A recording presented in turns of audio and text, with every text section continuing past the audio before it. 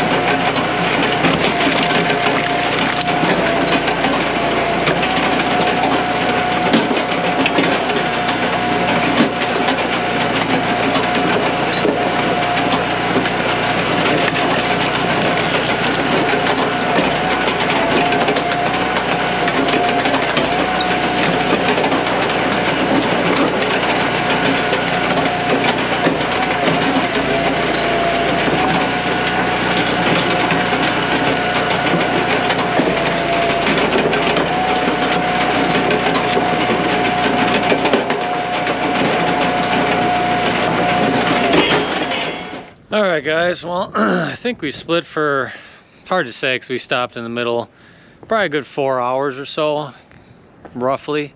So obviously it's always hard to tell on camera, but so we got those 3. There's 2 over there. And these 2 already stacked. These are resplits that we got to do. And then there's the rest of the pile. So we do 3, 7. There's probably another 4-ish there. It's not too bad. Grizzly bars are working as expected. It's grabbing all the little pieces. This made it by. Let's grab that. That's working. Pretty much that's about as much as I could do because obviously I got to clean that. I mean, that is just packed. So yeah, got to clean that. Obviously all the bark's coming off, which that's fine. So sawdust collection is full. So like I said, that's pretty much as I can do without cleaning some stuff. I mean, she's just packed full of stuff. Well, that's pretty good though. Pretty happy with how much we got done. We'll get all this cleaned up tomorrow, moved. It's supposed to